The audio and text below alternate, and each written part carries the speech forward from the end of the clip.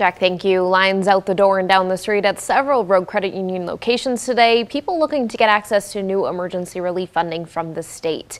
Most Rogue Credit Unions in Southern Oregon were quite busy, from Medford to Ashland and Klamath Falls.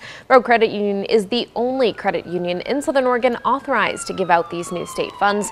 They started handing it out on Tuesday, and management says they have given out $4 million as of noon today, and they expect that number will rise after online applications are processed.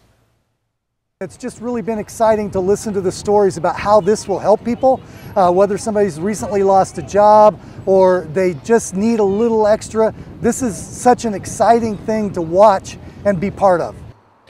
There is $35 million available across the state. Rogue Credit Union says it will continue handing out payments until the fund runs dry, but not everyone qualifies. To be eligible, you must be a current resident of Oregon that's at least 18 years old, be able to prove your identity or that you are an in-state resident, attest that you are experiencing severe financial hardship directly or indirectly due to stay-at-home orders, have earned $4,000 a month or less prior to income loss due to the pandemic, and have not received all unemployment payments that are owed.